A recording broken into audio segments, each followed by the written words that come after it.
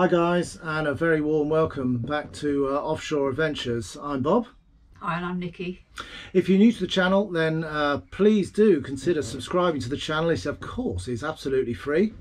And if you like the films that we've done, and indeed like the film you're about to watch, then please do give us a like. Today we're going to take you out and about in the Milford Haven estuary and cover a subject that a number of you have got in touch about, which is anchoring. We'll take you through some of the equipment that we have on this boat, and also once we're out and about in the Haven estuary, on some of the techniques that we use when physically anchoring, which hopefully will be of use to you. So in terms of the anchor locker itself, that's just a straightforward single catch there, gas strap which just helps it up as you lift. And then inside, obviously got here the remote control with the up and down options, very straightforward. Down here, got the manual windlass handle, which just allows you to release the gypsy and therefore get the chain or the rope free flowing. I'll show you that in a moment. And then we also keep our boat hook in here because there's plenty of space in this locker. It goes down, and then if I turn around you can see it goes right back there. Got the windlass motor there. This one is a 12 volt V2 Lumar anchor, windlass, sorry I should say. There you've got your chain and your rope, and then down here you've got your very key point, which is your the bitter end fitted to the boat, the last of the rope. Hopefully never get to water or anchoring in water that is quite that deep. And then down the side here you've got the fall safe pull, which is this little catch here. You can move this catch across and you see that little chrome piece there just popped out, and what that does is, if I lift this back out the way, what that does is just where the teeth go around the lift there, that just allows this small catch to engage with those teeth, and therefore it, in effect, it locks the windlass. Got a couple of uses that, but particularly when the anchor is down, you can then lock that by just releasing the little red catch, and then it stops, if the boat's moving around then in the wind, it basically stops the strain on the main windlass itself, because in effect it's pulling against the steel ratchets and not against the motor mechanism underneath that we've just seen. But I'll show you that when we actually go into the anchor, go and do some anchoring. That then just pushes back in, spring loaded, move this little red catch up into the vertical position, and that just then keeps that clear and allows you then to then lower the anchor using the motor without, of course, it locking on the ratchets. And then here you've got just the anchor stop, which means if for any reason while you're underway something failed in the windlass, then with this secured onto the boat here, it would just prevent the anchor from dropping when you didn't want it to. This bit here was fitted by Daniel at BHG, our suppliers for the Merry Fisher 895, and it's a really handy product. It's if you can just see it there, Osculati. It allows the anchor to completely rotate, to swivel here, and therefore as you're bringing the anchor in, you avoid any issues that may occur of the chain twisting as it comes up, which then sometimes makes the anchor itself not quite seat properly here on the roller, or twists or spins as it comes up. So this this swivel here just takes all of that twisting out and is a very useful bit of kit, which is easy to add. You see there, you've just got the Allen bolt, fits into the end of your chain there, and similarly through there, through the bit there, with a similar sort of Allen key style hefty old bolt there, about an M12 going through there. So useful bit of kit. If you've got the option to swap to that swivel, then yeah, a handy bit of kit. We didn't have it on the 795, and the difference now that we have one fitted, I definitely wouldn't go back. It's really useful. Then the anchor itself, that's a Danforth style anchor. This one, you can just see there, it's got 14 kilos on there. Yeah, that's the anchor weight. So that's the setup basically, and you can see under here there's all the motor mechanism and the wiring coming in. The piece, this piece where it's bolted to is really thick, probably about 25mm thick, so that it allows it to take the strain that will come through the chain if your anchor is obviously starting to grip the ground below you, the seabed below you. Then obviously it puts quite a big strain in and around this until of course you lock things off, but even then there's a lot of strain if it's taking the weight of the boat, remembering this is 4.5–5 tons the boat, so this and what it's bolted to obviously needs to be pretty sturdy. And of course up on the helm, you probably remember that in addition, just here you've got the switch for the anchor as well, so it allows you to raise and lower the anchor if you're single-handed perhaps up at the helm. Although I have to say it's probably a lot better to be up at the front there, right at the bow. When you raise and lower the anchor, you can see which way it's turning, you can see it coming up from the seabed. You can of course see if you've got anything accidentally caught in the anchor, and you get a really good feel for whether you know, you need to motor forward towards your anchor point or reverse. All in all, a much better spot really to be doing any anchoring operation up at the front rather than from here at the helm. And out at the back here, where you've got your battery cut-offs, you'll perhaps remember back to our earlier episode with the walkthrough of the boat, that in here, apart from your 3 battery cut-offs, 2 house, 1 engine, you've also got down here, this is the reset for the windlass, for the Lumar windlass at the front there. They take a fair bit of power, so it's an engine, it's best to run the engine or be running the engine when you're raising or lowering the anchor. But if for any reason it overheats or fails, then this would be something to check that it hadn't tripped up there. You can just read off, or an indication there if it's tripped. So if for any reason your windlass doesn't work, then that's one port of call to check, make sure it hasn't tripped. Reset is back into that position. I've also seen some advice which says when you're underway you can actually keep this in the off position so that there's no danger of it deploying itself. At the moment we don't do that. We've not found a problem with it yet at all, and indeed with the anchor stop up the top there, the little clip that clips onto the chain, it would seem to do that function admirably, albeit with the 795 and indeed with the 895 we've not had any sort of issues in terms of failure of the system which might allow the anchor to drop when you're underway, but it's there if needed. Of course, one reason why you might keep the trip switch in the off position is that you'll see, obviously you'll remember that the anchor switch itself, the helm station anchor switch, is here.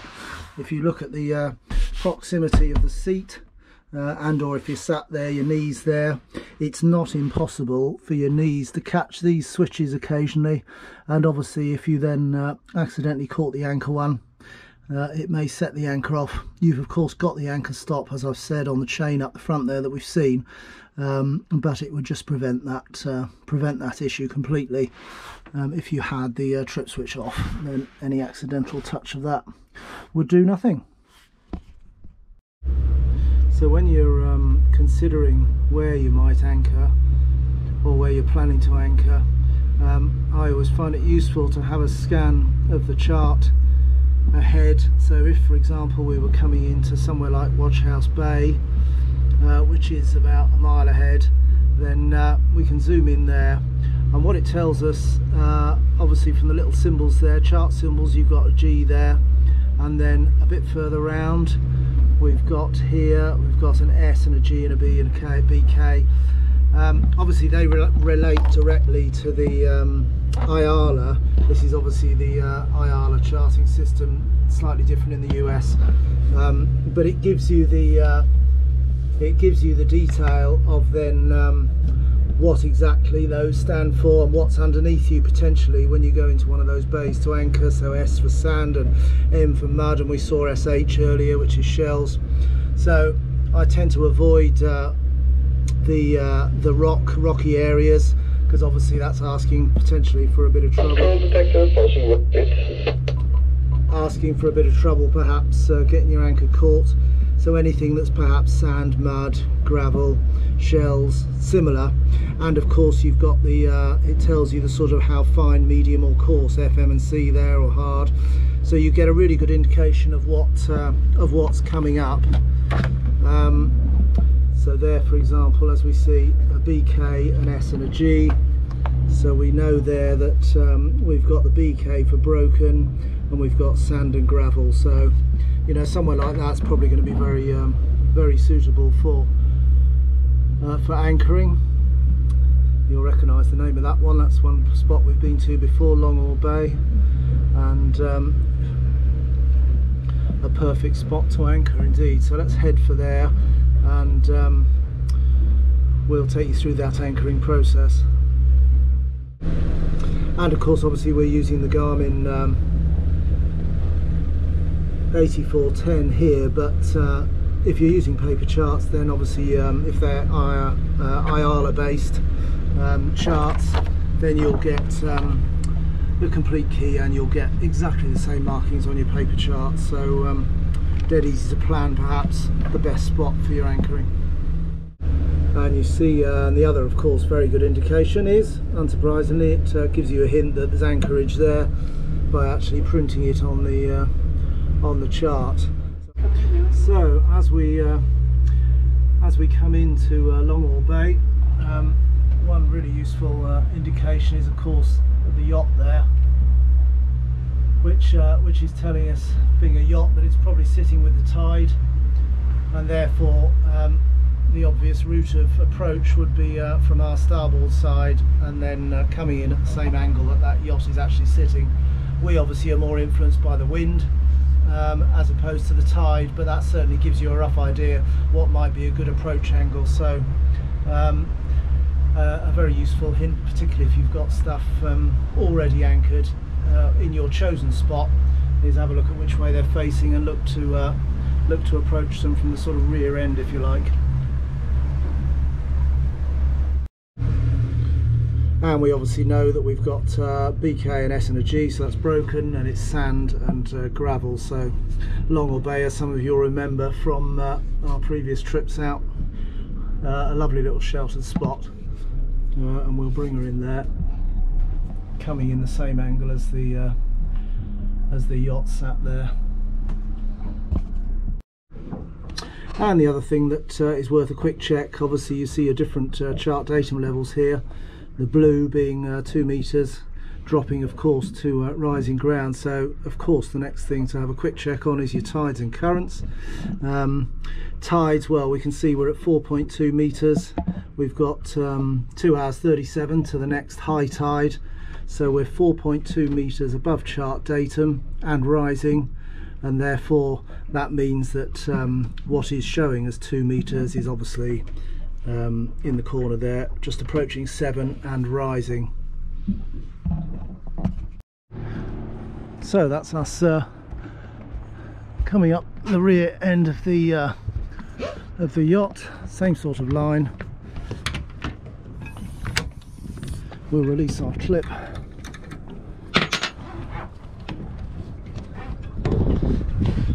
Move the boat hook slightly and grab the remote. I'll also take the pin out for that initial bit. You remember where this where your anchor itself comes through this point and then tilts up, so it can damage that pin.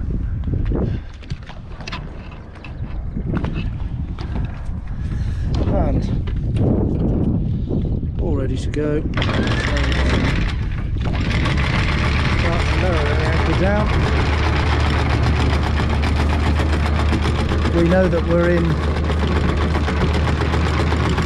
about 5 meters of water, so I'm just waiting for a couple of those little coloured markers that we've got on the chain there to show that we'll have the anchor on the bottom, and then I'll get Nicky just to engage reverse to see if we can get the anchor to grab.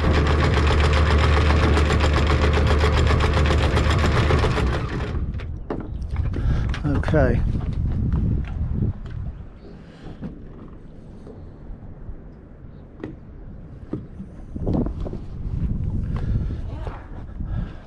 And if you just use something to your starboard, gives you an idea when the boat starts to move backwards.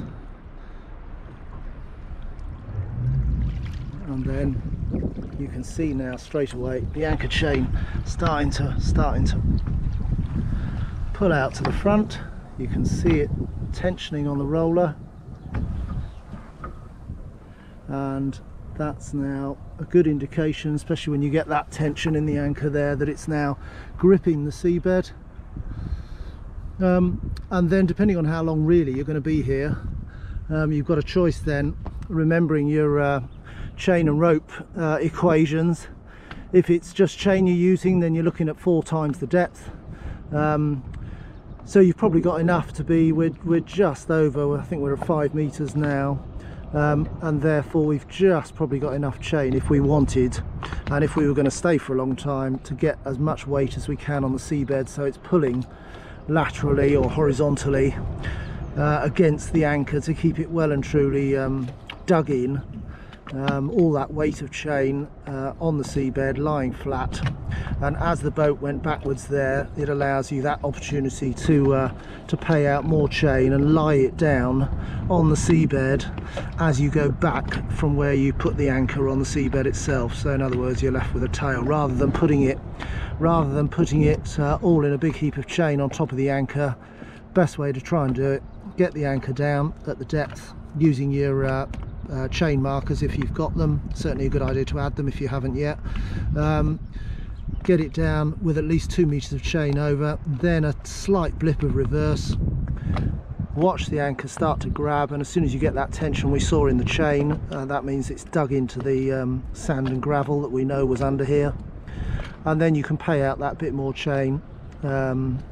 Ideally, and if you're staying for a long time, then at least 4 times if it's chain, and 6 times if it's a mixture of chain and rope that you're putting down there. 6 times the depth, that is. And you can see there, you can see the yacht obviously sat there with the tide, but we in fact are going to be more susceptible to the wind, as I mentioned earlier, until the boat settles. But certainly we've got a good grip there. We were ticking over, just taking it back slightly, saw it grip, and it actually stopped the boat when the anchor dug into the seabed there. It actually brings the boat to a stop. So only a tiny blip of reverse, just enough to get the boat moving backwards, and then as the anchor grips, you do physically see the boat stop as the anchor sinks in. So a really good indication, and difficult to judge all that, and difficult to see the tension on the anchor chain there if you're merely deploying from the helm station itself. So ideally, if there's 2 of you, then one up here can take care of the pin, you can take care of the visual look to the tension in the anchor chain, and just send some agreed hand signals back to whoever's at the helm there to do the bringing the boat to a stop and or getting it into reverse. So once we're set, I just pop the pin back in there, keep that stowed there, and then stow the remote. And then what you can also do is release that red catch. That allows the clip there that we've looked at before to drop against the teeth of the windlass cog, and then just allow that to engage with the teeth. And now you'll see there that it's taken the tension out of the chain, and therefore taken the pressure or the stress off the motor itself. So the movement of the boat is now being held by the little clip here in the teeth, rather than being held on the motor, which would obviously cause wear. And then what I also do is pop back in, back to your home screen, to your settings screen, and then on this GPS map 8410 XSV system, you've got an alarms there and a navigation, and that's where the anchor drag is. Onto the anchor drag, make sure it's switched on. I normally set ours at in and around 15 meters. You can obviously set your own radius by tapping set radius. There's some presets there, as you can see, or indeed if we wanted to set it at say 10 meters, click on other, clear it, and then 0, 0, 1, 0. So that's set at 10 meters, done. You can see the green circle there just came down from 15 down to 10. And if you think your boat's now settled and the chain is taut, then you can just hit recenter, and there it gives you that green circle around the boat, 10 meters. And if the boat was to stray around the edge there or over the edge there, then it sets off an audible alarm.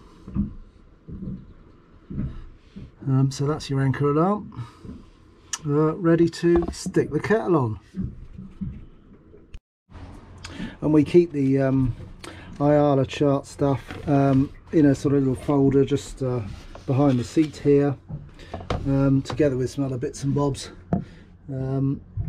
key urgent radio transmissions, things like that, reminders, obviously some paper charts of the Haven estuary in case our electronics fail, but they're in this little sort of grab folder, if you like, ready to hand. There's the IALA charts that we were looking at a second ago, and all the index or the key to the paper charts. And then we keep other information about the Haven itself, some reminders of course about lighting, some information there about the zip wakes, information here about lateral marks and buoyage in and around the UK and Europe, your cardinal marks, reminders, so just general information that that may fade with time since the courses we did. It just allows a quick ready reference to something you might be approaching that's of use. So quite handy, something like that, and keep ready to hand in your boat that you can lay your hands on if you need to in a hurry. And you can see that if we now actually zoom in, no, we're right in, but you can see there the movement of the boat just being traced by the track system of the GPS map, and unsurprisingly it's laying down what looks like a bowl of spaghetti, because we're anchor's fairly well taken, and therefore we're just going to move around slightly with the wind, but certainly not towards our 10-metre green square. Of course, if you haven't got the electronics to give you an alarm, then Nikki will explain to you an alternative way of making sure that you're not dragging the anchor, or to give yourselves an idea that you're not dragging the anchor.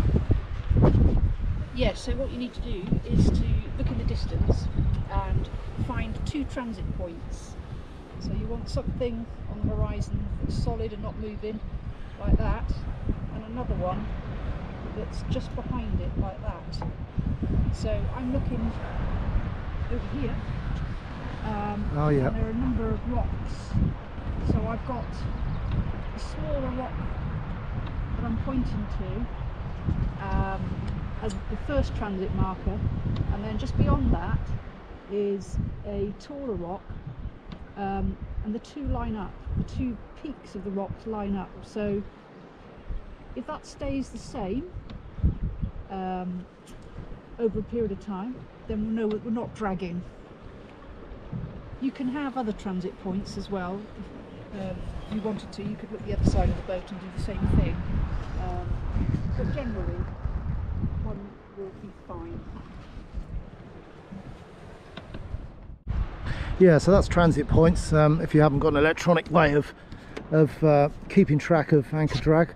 And the other thing, actually, if this anchor drags, what we also notice is that you can almost hear it. It sends, as the anchor drags, because it's 14 kilos of metal on the base of the seabed, as it drags and hits perhaps, I don't know, little bits of rock, or indeed as this chain moves around on the roller, you actually hear that noise, that sort of metallic noise as it drags. So you get a pretty good early indication, or you certainly get used to that noise relating to anchor drag. So as you get used to it, you'll pick up those signs as well. And certainly, of course, if you're tidal like most of our boating is, then if you've got a tide round here in the Haven estuary, we've got tides that are 8-9 meters sometimes. Spring tides are certainly 8.5-9 meters, some of the largest ranges in Europe. And that means that, of course, at one point an anchor could be dug in and safe and sound, and about 3 or 4 hours later you could have lifted 8 meters, 9 meters in the water, and you know, your anchor's now started to lift out of the seabed, wind gets up, and very quickly you could be dragging the anchor. So they are certainly the transit points, the anchor drag on the GPS map, and of course just knowing the signs and hearing the noises of your own boat are all indications that that the anchor may have just lost its footing on the seabed, and you either need to let more rope out, or indeed reset the anchor completely. And then once the anchor is down to where you want it to be, then to take some of the strain off the windlass, you can just release this little red catch, which allows this little catch here to release against the teeth of the windlass, and then you can just lower it down until the teeth there. See, the teeth have now gripped the windlass, and the strain is now on the windlass rather than on the motor.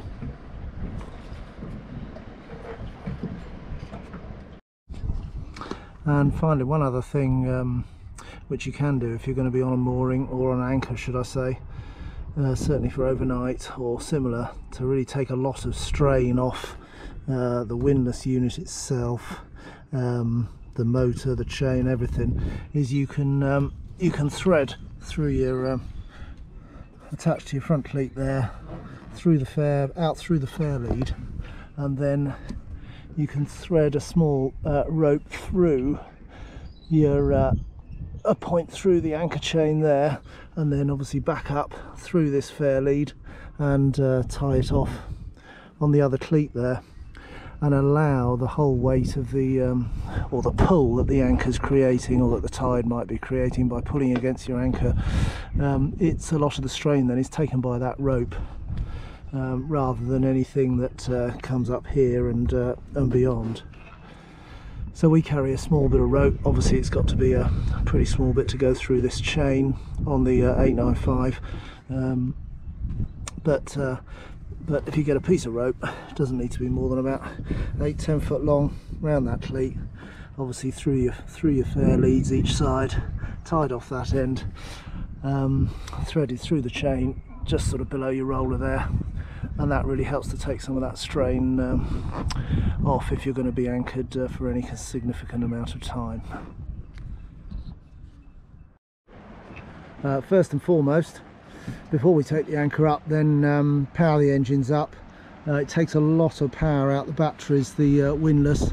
As you can imagine, not only the weight of all the anchor and the chain lifting through that windlass, but certainly if you started to wind in the chain and weren't powering forward or something with the boat, it would mean that the chain and the anchor is actually pulling the whole weight of the boat, which could be 4 or 5 tons. So needless to say, always run the windlass, or always run the engine, should I say, before you look to use the windlass. When we're about to bring the anchor up, then come up the front here, I always prefer to lift the anchor from the actual anchor locker itself rather than using the helm station control, because you can then physically see where your anchor's lying, which direction I might want Nikki or vice versa to point the boat, and or to move slightly forward, just engage the engines to take the strain off the windlass motor, so that, as you see there, with the chain starting to go down out through the water and then off and away, if we just started to use the windlass, then it would tend to actually pull the boat, which obviously is a lot of weight, 5 tons odd, for the windlass to be actually pulling along towards the anchor point. So that's when we just engage the engines, tick over or slightly higher, and then if you're up here, you can then see as the boat comes forward where the strain is being taken away from the windlass, and the anchor chain is now, or is going towards the more vertical position. And then as you're lowering or raising the anchor, you can just take this pin out, which just then allows the anchor to pass that point there without hitting this securing pin. And then as soon as the anchor is stowed away on the roller here, then it's just a matter of replacing the pin.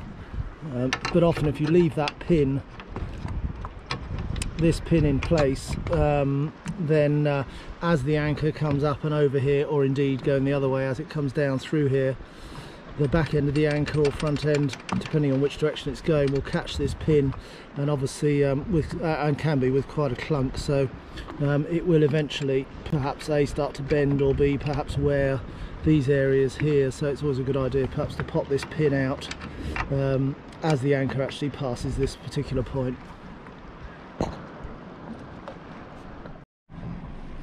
So to bring the anchor back up, then obviously first and foremost we've just got to take the strain off the chain, which allows us then to refit this little clip.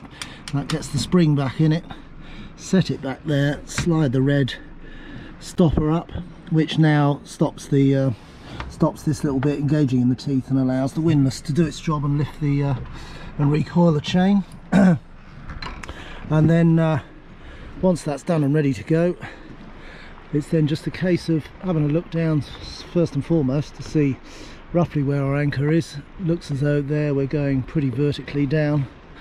Perhaps as we take up some of the slack, then we'll see that it may go out towards the front of the boat. But let's give it a wind and see where it's showing.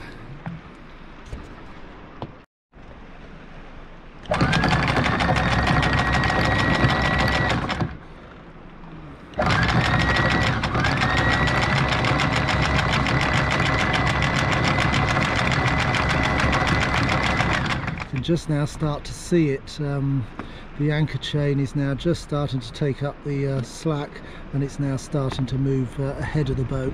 So we'll get Nikki to move us forward slightly, just a little blip of the throttle,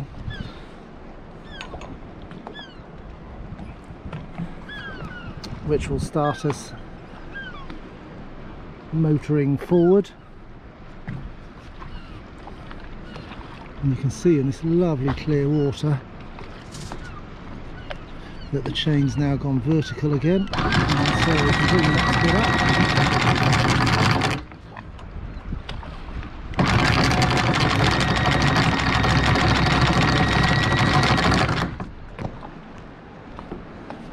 Yeah, so that's directly below us there, and I don't know whether you can see it, but you can just now see right to the bottom where the we've come directly over the anchor now.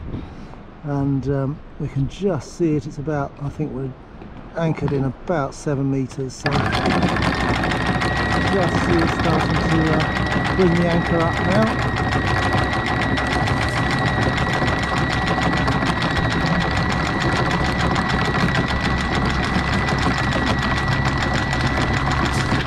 as a point of interest, about 2 weeks ago we were in this very bay, and another motor cruiser came in. He was hauling the anchor from the seabed, from the helm station, and as it came up, he came up with a lobster pot on the end of the anchor, which he actually didn't see because he was at the helm. He then started to move off with the lobster pot hanging just below the bow of the bow roller of the anchor, but then obviously realised and noticed was able to deal with it. But it's just another good reason to come up the front here if you can, if there's 2 of you or more. Come up the front here, watch the anchor come up, avoids it causing any damage to the hull, but particularly if it's snagged anything on the way up, you can get very early indication. As you can see there, you've got very good vision of the anchor as it's coming up, and it's still a metre or 2 below the surface. See it about to break the surface, and therefore as it's about to break the surface, we'll just take this pin out, being careful not to let it land in the drink, and then bring the anchor back up, and then with the swivel arrangement that we talked about earlier, just here, it allows the anchor to always end up basically in the right position on the roller.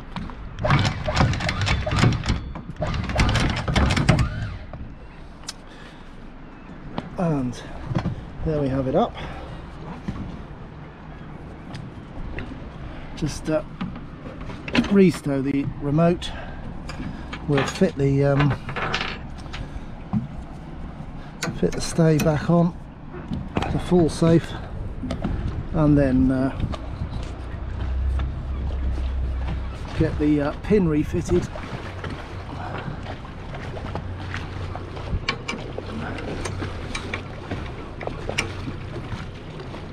There we go, all without falling in. So that was that's always a good day when I end up dry. And out we go after a very pleasant lunch. Last look at all that amazing bird life.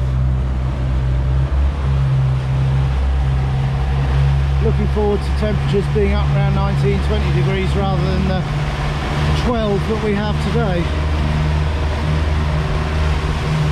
Still lovely though in the sun.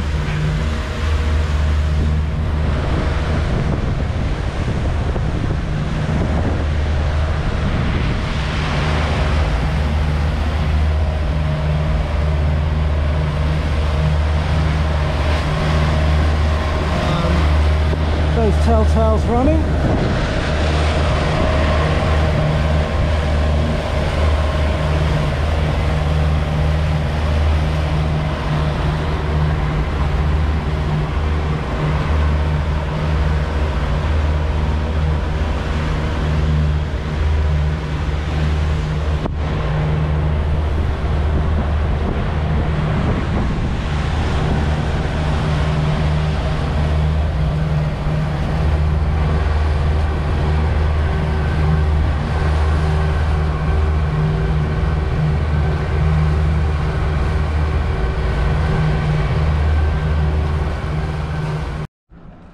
So let's try and show you the manual release of the anchor. That was obviously using the manual handle there.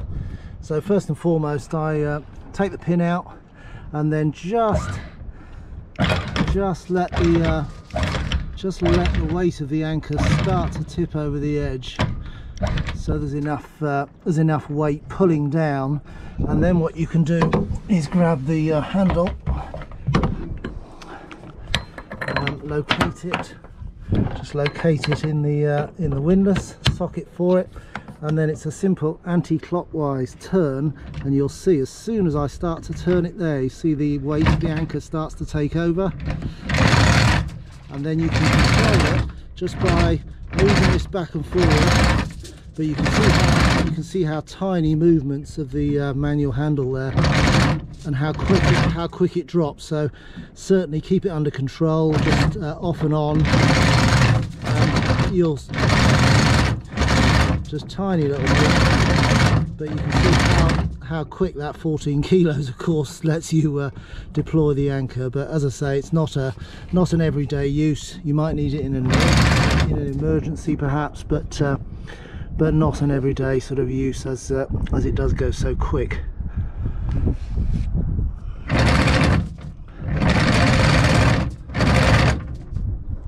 There we go. So that's put about looking in the angle there, yeah, that's put about 10-12 meters down. You could literally do it in seconds.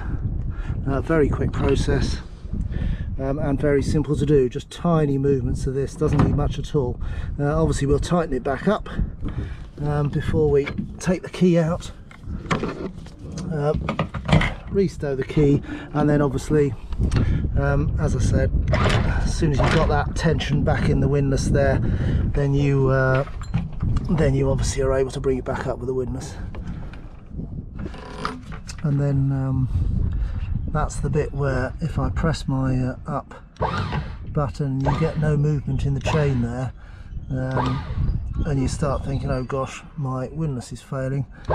First thing to try then, as we touched on earlier, is just to get your manual handle, turn it clockwise, just make sure that it hasn't just slipped slightly, and then sure enough, with the slightest of turns, then you're back engaged. So if you ever get that position, certainly, or if the anchor's perhaps dug into the mud on the seabed, and it just starts to spin on the windlass there, because there's a bit of extra strain from that digging, then just tighten, just make sure you're completely tight here. The gypsy here is completely tight with a clockwise pull, which then gives the windlass plenty of grip to pull out the chain.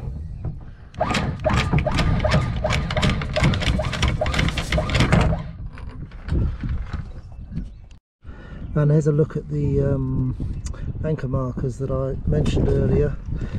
Set 2 meter intervals. So I just grabbed a bit of chain out the locker there just to show you the spacing there. See, just at the beginning of the tape there, the last lot of little red markers, and then at the 2 meter mark you've got these little markers that you can fit in your chain there. They come in different colours. You can count them then dead easy. We often anchor in anything between sort of 4 and 6 meters, of course depending on tides and how long you're there, as we talked about earlier, but at least then you can count your 2 meter markers going down. Just gives you some slightly better reference as to what's going down to the seabed for that initial bit that we talked about, putting the anchor on the seabed before you do that little bit of reverse. And then you can obviously pay out as much more chain and rope as you like after that. So a useful little addition to your anchor chain if you've got something similar. Well worth a couple of pence to a couple of quid to get them added. So we hope that you found this episode on anchoring useful, and if you did, then please give us a like. And if you're new to the channel, then we'd really appreciate it if you would subscribe. That's going to help us grow the channel. If you have any particular requests that you'd like us to cover in future episodes, then please drop us a note in the comments. Absolutely. Yeah. And we shall say bye for now, and see you very soon. Thanks guys. Bye now. Bye.